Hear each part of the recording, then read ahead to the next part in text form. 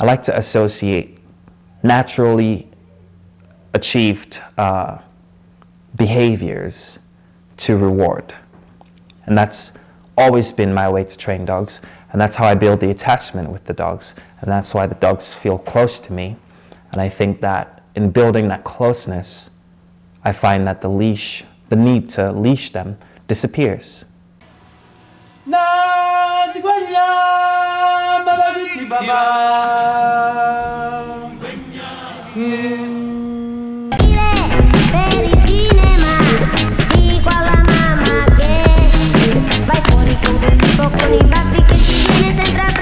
Capri, ball. So while the bigger dogs are driven by this, the smaller dog hasn't really understood what that means yet. She doesn't know what fetch means. She's 4 months old. I haven't taught her how to run after a ball, and she naturally doesn't care for this. I am going to teach her this eventually, but not right now. There's no rush. Like I said, this is all about being natural, and this is all about doing it on the dog's time and letting them dictate the behaviors. And all I'm doing is simply just guiding and marking the behaviors. So right now you can see she's behind me again. So I'm gonna do this, I'm gonna turn to her, and while I have her attention, I throw the ball. Yes! I'm gonna bring her back to me over here. So I keep her attention on me. Yes! So now she's learning that even in the face of distraction, she can still focus on me. And I'm doing it without a leash, and you can see that it's going to make her want to come to me more, naturally. I'm not forcing her to be here. She's just naturally coming to me because she knows that I have something that she wants more than she wants that ball. And now she's seen me here, so she's going to naturally come to me because we've been doing this already so casually, and so she's starting to understand it, but she doesn't know why she understands it. I'm simply selecting the point in time where she does those behaviors, and then I'm rewarding her for it. Alright, so I'm going to wait until she's behind me again, see? And then I'm going to turn to her, then throw the ball. Yes! And reward her right here. So even though she's looking there, I'm going to stand in front of her. I'm going to draw her attention back to me. Yes! And if you notice, I'm rewarding her just for sitting down. Yes! And when she sits down and she looks at me, I reward her. And I try not to do it too many times in a row. I'll do it a few times and then I'll just walk away. And look, where's the ball?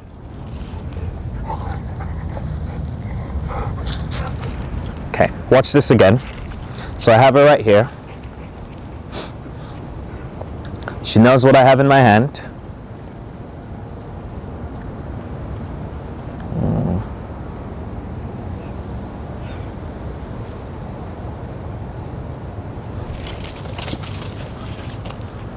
Yes. Let's run a quick test and see how she reacts when I actually call her while the dogs are running around and being excited. That's perfect. She's run with the dogs for the first time, so this is going to give me a chance to do a recall. Ella!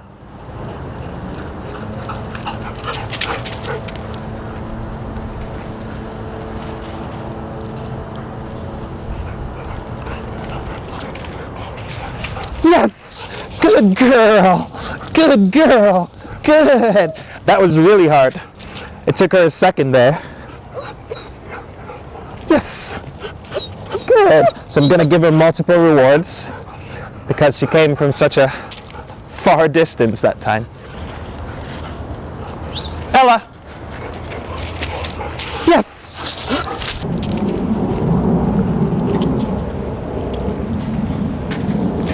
Ella! Yes! Good girl! Ella! Yes! Good girl! Then let her go play.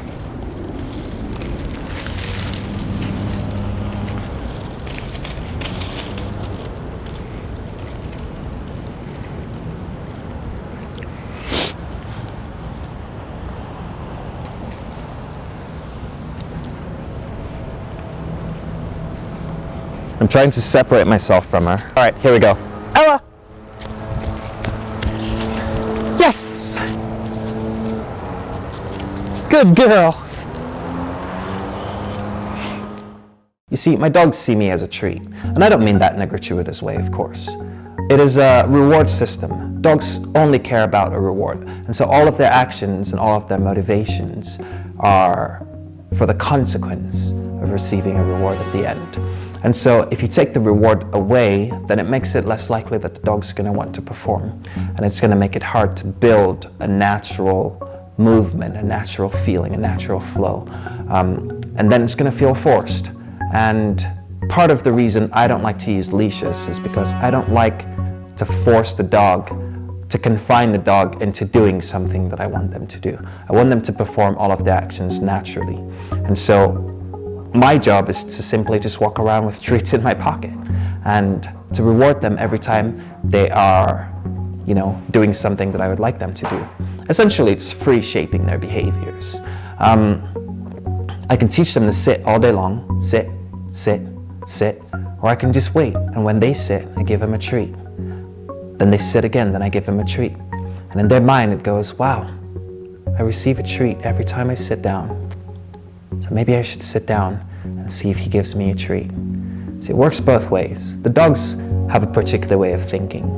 And so if you think like the dog, or if you are a dog, I don't know much about you, but if you think the way the dog thinks, then it makes it so much easier to train a dog without even realizing that the dog's being trained. The dog just assumes this to be part of their life, and then naturally the bad behaviors just fall to the wayside because you've reinforced the good behaviors, all naturally. And they've been all things that the dog has done of their own free will without you forcing them to it, without you putting a leash on them and tugging them back every time they don't come back. I like to think of it as avoidance. If you avoid negative behaviors, if you never allow them to experience a negative behavior, then they never know what that behavior is. And so if you put them in a position where they're learning how to do something bad, then it becomes harder and harder to correct. And that's where the leashes come in, and that's where the prong collars come in and all of that stuff. I've never used any of that. But I've also never had a terrible dog, right? But that's also because there are no such things as terrible dogs, just terrible people. I have had terrible people, and I have had to train those people on how to interact with dogs and how to, get the most out of their dogs and their interactions and how to build trust with the dogs. Dogs just have, if the dog's bad, quote unquote, it's because the dog lacks confidence. It's because the dog is fearful. They are unsure of their place in your life. So you have to be the one to take control. You have to be the one to make the dog feel secure. So really training is about training the human being to be consistent in their actions, to be repetitive in their actions, and to reward the behavior of the dog when these actions reveal a certain behavior that you would like to continue. And so that's really what my training is about. And I just hit the piano on accident, and now I feel like we're in a horror film. But this is not a horror film, I promise you. This is a kid-friendly Disney movie. A Disney movie of adventure, of fun, where we love dogs, and where we love excitement, where we love to play, and where everything is copacetic. So let's begin our dog training. The most basic truth about dogs is they simply work on a reward. They will do something if there's a reward at the end. So you have to use that to your advantage. It makes no sense to pull the dog around, pull the dog on a leash, while training the dog to want to give you this behavior. What I want my dog to do is perform these behaviors naturally. And so I like to put them in a situation where they're most likely to perform the behaviors. And when they perform the behaviors, of course, I'll give them a treat. I'll give them praise. I'll give them love. Love and affection is probably the most important tool you have as a dog trainer. Or just as a human being who's handling a dog, who's teaching your dog basic mannerisms and all of this stuff. So we have Ella here, who's a puppy. When I brought Ella to the house, Ella was scared. She was nervous. She was uncertain. She had a tail stuck between her legs. So I had to begin first the process of getting her to trust me, getting her to trust the other dogs, and introducing them in a way that was natural to what the dogs would do in the wild. If you're paying attention to her body language right now, you can see she's a bit nervous, which is normal for a puppy. It's not something that happens overnight. It's something that takes time, it takes patience. When a dog is between 1 to 4 months old, you can essentially train what you would call their personality. You can mold them into the kind of dog that they're going to be. This is called the imprinting. The mum would do it, the dad would do it normally. When you have the dog, you have to be the one to start conditioning the behavior, conditioning the kind of dog you want that dog to be. And that comes with patience, and it comes with being very, very effective in your training methods right from the start. And when the point comes where they're able to be trained, which is around 4 months, then all of a sudden you find that your dog is more ready than you thought that they would be. And that's because you worked in those very first 4 months to secure the dog's attachment to you. Level of anxiety has been reduced. They are in a calm and submissive state. They're more aware. They understand training and they understand you. And so from that point on, everything else just tends to work itself out. Ella, I just picked up 2 days ago. I'm ready. You guys come and stand in front of us. Guys, come over here with your family.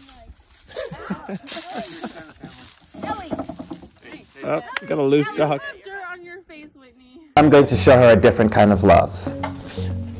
It's a love of structure, and it's a love of patience.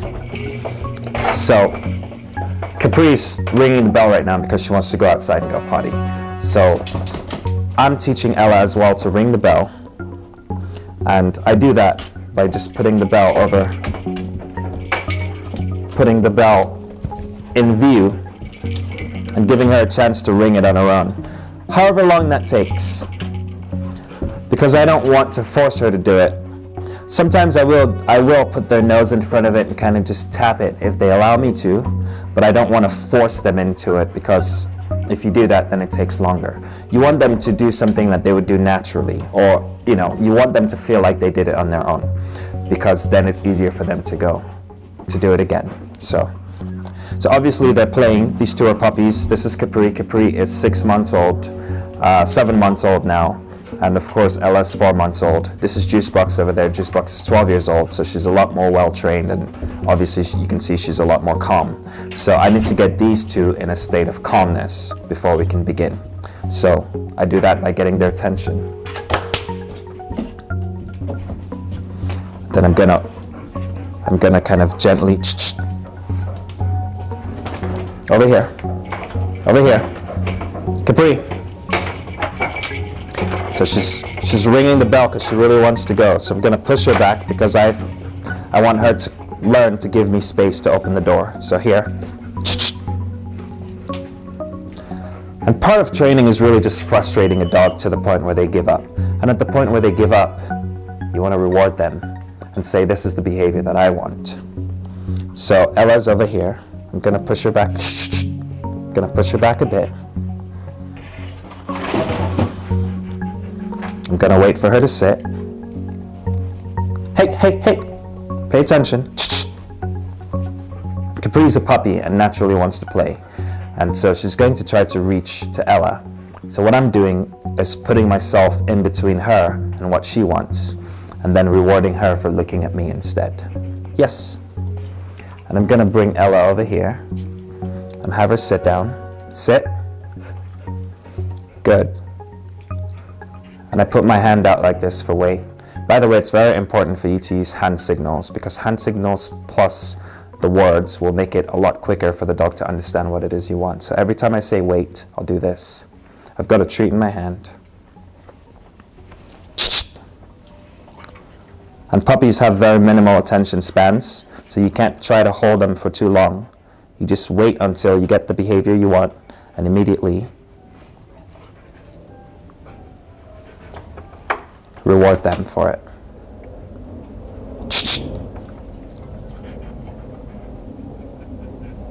Sit. Good. Wait.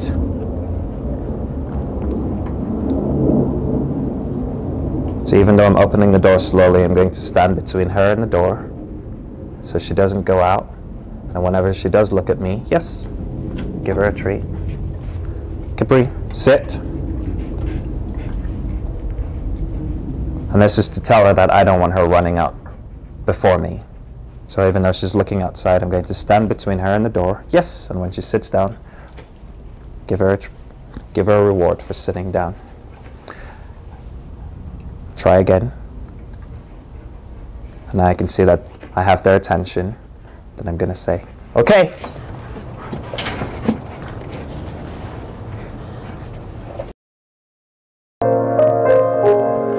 Closeness doesn't happen in a day.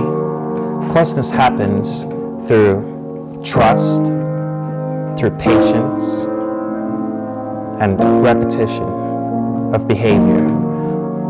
She's not doing this naturally. I've got treats here. Yes, and she wants the treats. And I want to look cool when I explain this to you, and so I put the treats right here as a way to incentivize her to stay in this position.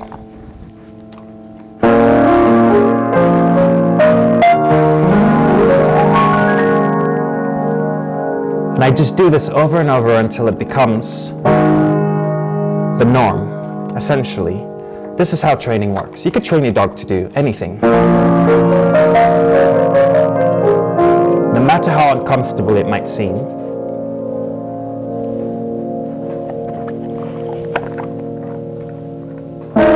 Because it's all about the reward for the dog. Okay. So now she doesn't want to leave. You know why? Because for as long as she's been holding that position, there's been a reward. Yes. Now, this might become something that we do all the time. It's too early to tell. This is my first YouTube video. Just watch. You'll come back to this one day and you'll say to yourself, wow, he really played the wrong key that time.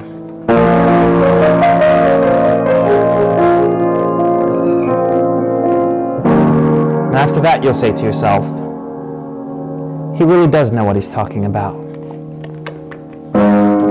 Training a dog by not training a dog, by simply just letting them exist within the parameters you've set, and then rewarding them for doing the things that you would like them to do.